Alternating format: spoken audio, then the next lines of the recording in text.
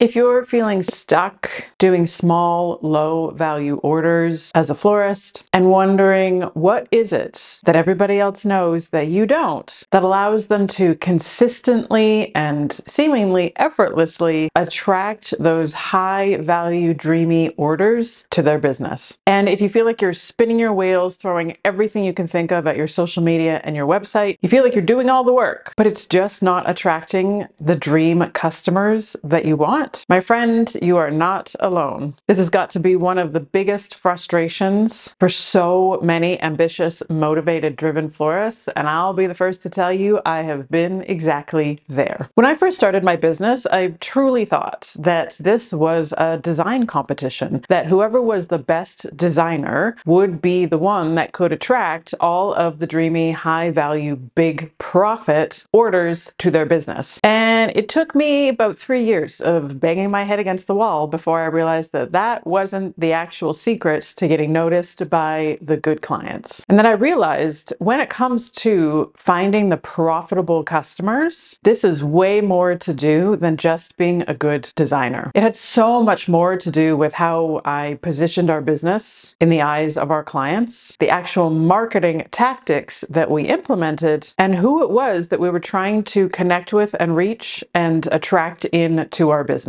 So if you're feeling like you are completely overwhelmed by everything that your competition is doing and you're struggling to consistently attract those high value, big profit customers that you've been dreaming of, it has nothing to do with your floral design skills. All you need to know is the right strategy to follow and this one secret when it comes to getting noticed by the good customers and the ones that will pay the premium price without questioning your markups. If you're new to this space, my name is Kathleen, and I am a woman on a mission to make it easier than ever for you to be successful, attract dream clients to your business, increase your profitability, and make more money doing the work that you love. And I vividly remember that tug of war, that extreme frustration of being in my business and having clients stand there and give you that facial expression when you suggest that they spend $100, let alone $110.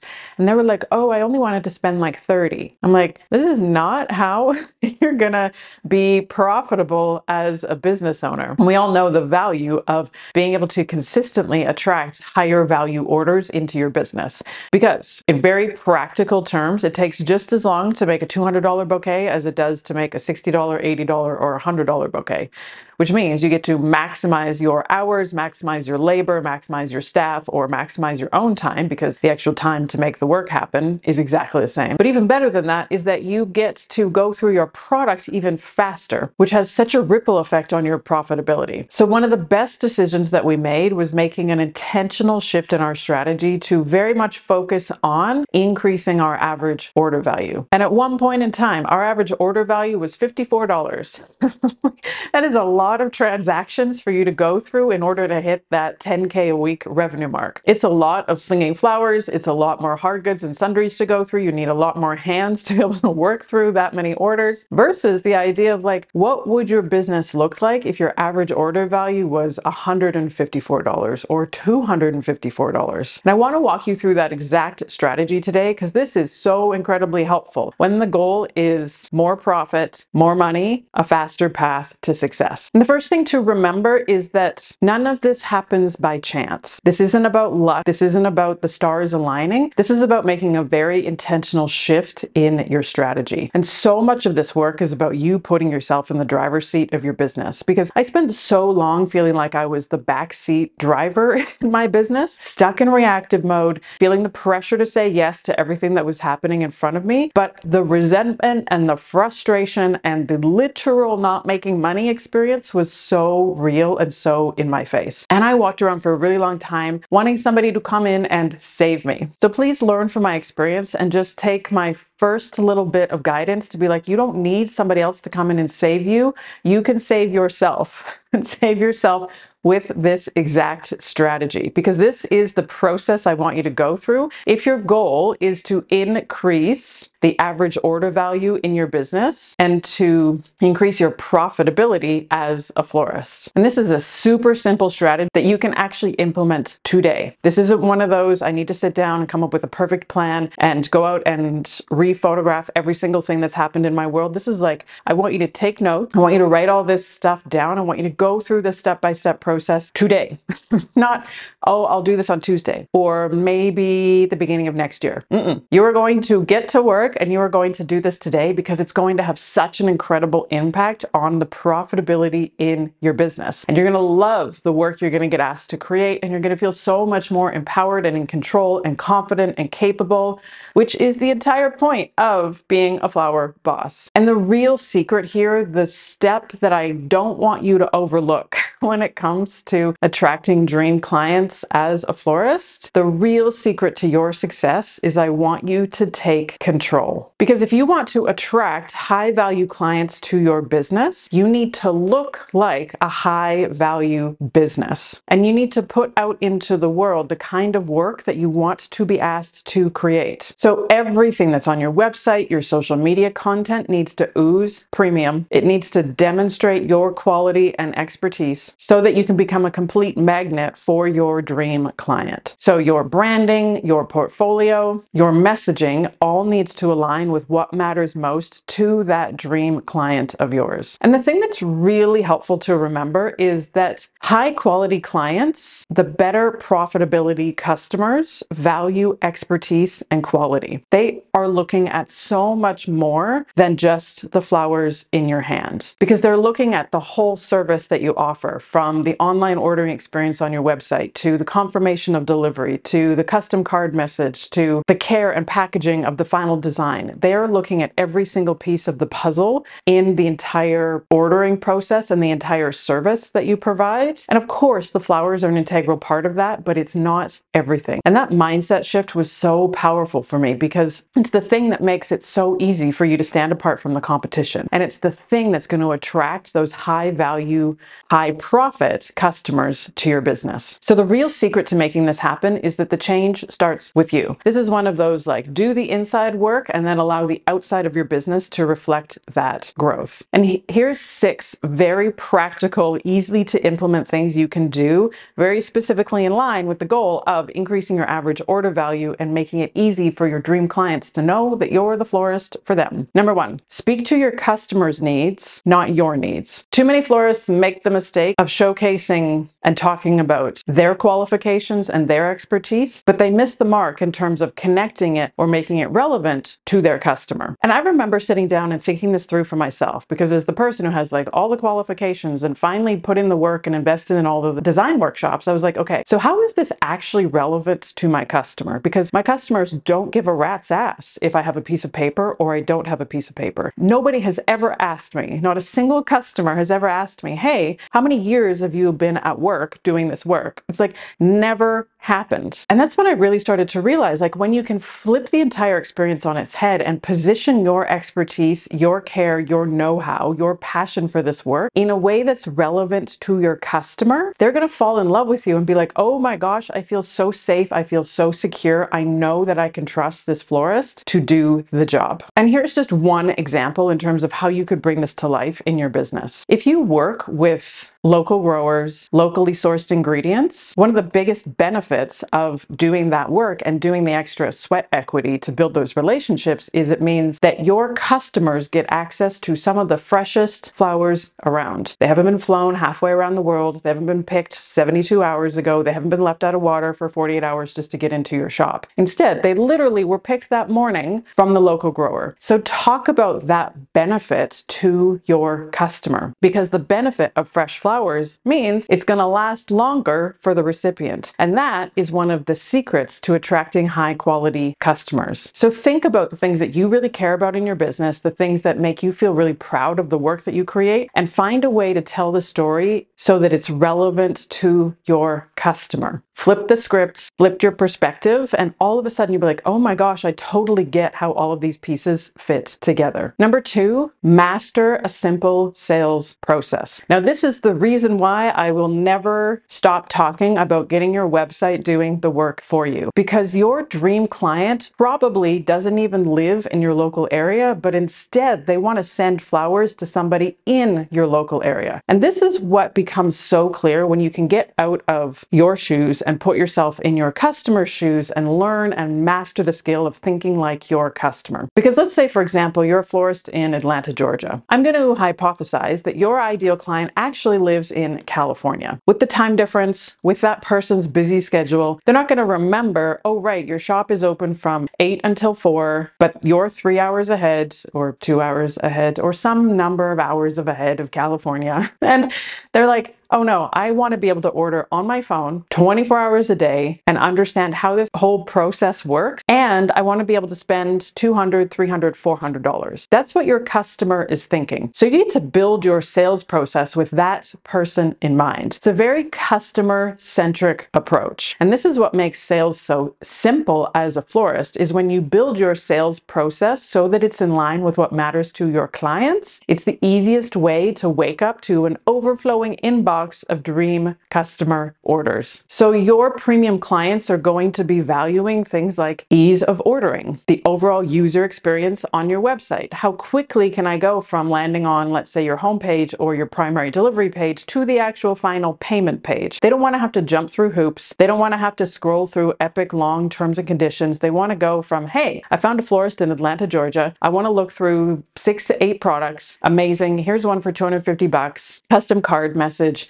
Yes, I want to add on a vase. Here's the delivery instructions, delivery date, recipient details, phone number. Thanks so much. Pay here. They are valuing that entire experience, knowing part of what they're paying for is obviously the flowers and the expertise and the design skills. But in their mind, just as important is the reassurance that you are going to take care of their order. You're going to make them look good. You've offered them a premium sales process and a premium checkout experience, and you've made it easy for them to spend $200, $300. On the surface of it, I totally devalued all of those things early on in my business, but it wasn't until I really learned to master the sales process and sell like a boss that I was like, oh wait, this game gets to be so simple and so easy. Which then leads me to number 3, which is the thing I will also never not stop talking about, which is confidence in your pricing, but confidence in your profitability. If you're not confident in your markups and your profitability, your customers will be able to tell, and they'll be able to tell even if they live in California and you're based in Atlanta. Because those high value clients aren't looking for a bargain. They want to pay for quality and expertise. They want to invest in a premium experience. So pricing with premium profitability in mind is one of the integral pieces to actually attracting those dream clients, because they don't want cheap. And in actual fact, cheap prices are the fastest way to repel your premium ideal dream clients. So just have one of those moments of a complete gut check and go, hey, am I really solid in my approach to pricing? Am I just following the formulas that Kathleen is using? Am I just pretending like Kathleen is my boss in my head office? All of those shortcuts work really well.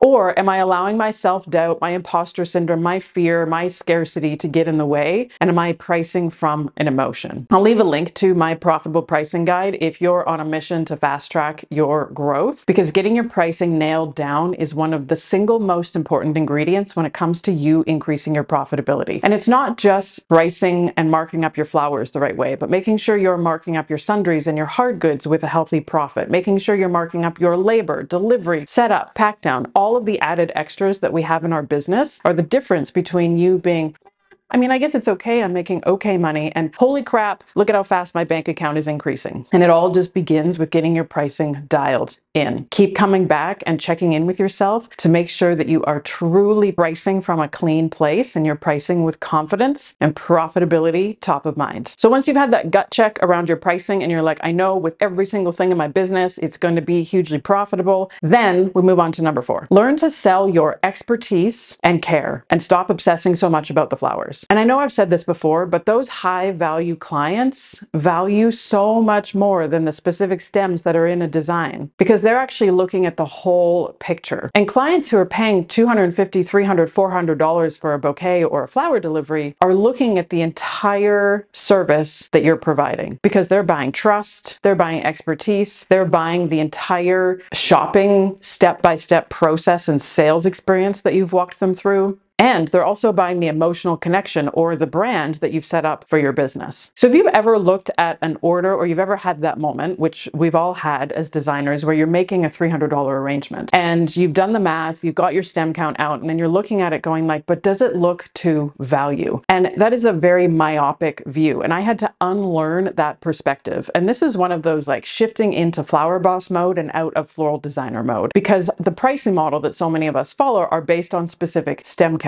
But what happens if you don't use all the lilies? What happens if you decide the white lilac shouldn't be in the bouquet? The thing is still to value.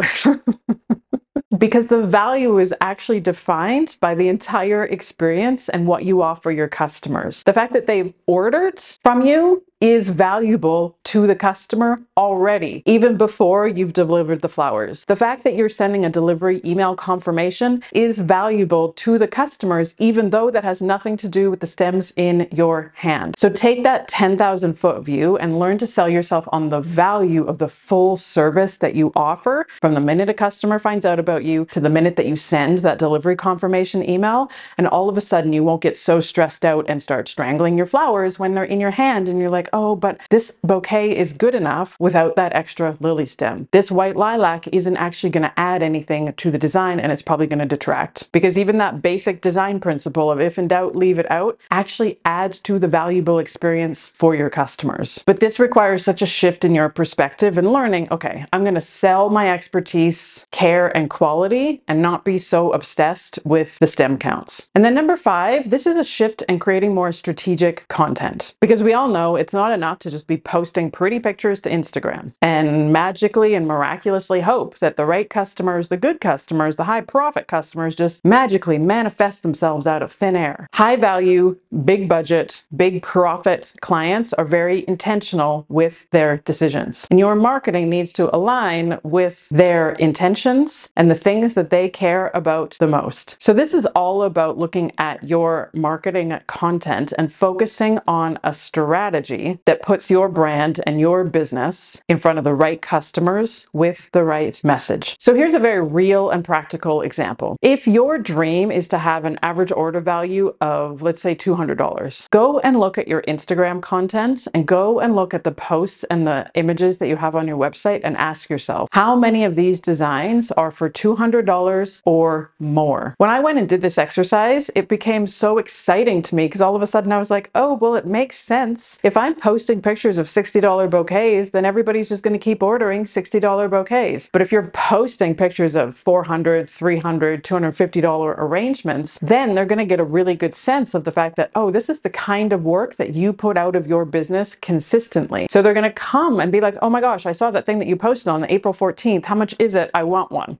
This is what I mean when I say put yourself in the driver's seat, because the minute that you're clear on the kind of work you want to do and who your dream client is, then knowing exactly what to post to Instagram becomes so second nature, because it becomes so obvious of, all I have to do is show up and literally show my clients the kind of work that I want to be asked to create. And then they will actually find you and be like, hey, I saw that thing that you posted on April 14th. Could you make me one? It really gets to be that simple. And then the last thing to really focus in on is remembering that your premium clients and those customers that are going to pay $200, $300, $400 for an order, they want a professional experience from start to finish. So that means that the process of going from their first touch point with you, whether that's calling you, sending a DM, sending you an email, or landing on your website, that very first touch point all the way through to the moment that you send them the delivery confirmation, I want you to push for the highest level of professionalism you can possibly imagine. I want you to envision that you're like working in an accountant's office or a medical center. That level of professionalism will win your clients over so quickly. So this might mean automating automating some parts of the process so that there isn't any sort of delay in waiting for the human to open up the shop or the human to answer the phone, as well as taking the time for yourself to think through, okay, what is your ideal scenario that you want a $300 customer order to go through? How are they going to find out about you? What's their first touch point with you? How quickly can you get them to go through your online catalog into the checkout process? What do you want their payment confirmation experience to look like? What do you want that delivery confirmation to look like? Thinking through every single piece of the puzzle, knowing there's always going to be room for improvement. So we're never going to let our perfectionist tendencies stand in the way, but really putting yourself in your customer's shoes and going, okay, well, how simple and easy can I make this? Because that ease of ordering, the simplicity of having somebody go through your online catalog are actually some of the intangible, valuable elements of your offer. If you go jump on a website from one of your favorite florists, no doubt their online shopping experience is going to be really dialed in, and it's going to have been built off of like 10,000 tweaks and changes, iterations, updates, refreshes, overhauls, because there is this nature of constant improvement, constantly looking for ways that you can simplify and streamline things, but knowing that that's part of the fun. That is one of the reasons that running your own business is so empowering, because you can wake up tomorrow, go in and completely revamp your online catalog, change the order of things, make sure that you've got 6 products in every one of your 6 feature catalogs in your online offering. Make sure you've got that price anchor product, and that the experience from the moment that somebody finds out about you, maybe clicks on your Google ad, to the time that they check out is seamless, it's easy to navigate, and it makes it easy for them to spend $200, $300. So these are the 6 things that I want you to focus on right now when it comes to increasing your average order value as florist. And this is the exact process that got me out of the frustration and angst of feeling like everybody only ever wanted to spend $30 or $50 on a bouquet, to be able to actually have an average order value of $150. Attracting clients who valued our expertise, our quality, and our ease of ordering. Attracting clients who regularly and consistently wanted to spend $150, $200, $300, $400 on an arrangement. And really remembering that at this moment in time, if you don't like the customers that are coming to your business, the best part is they are simply a reflection of the marketing that you're putting out into the world. So your customers are perfect, and you are in complete control of how you market your business. So follow this 6-step plan, and remember that you get to put yourself in the driver's seat. You get to decide who your business is in business to serve, the kind of work you're putting out into the world. And if you want to attract $150, $200 customers to your business, follow this process. And please also remember that it takes time.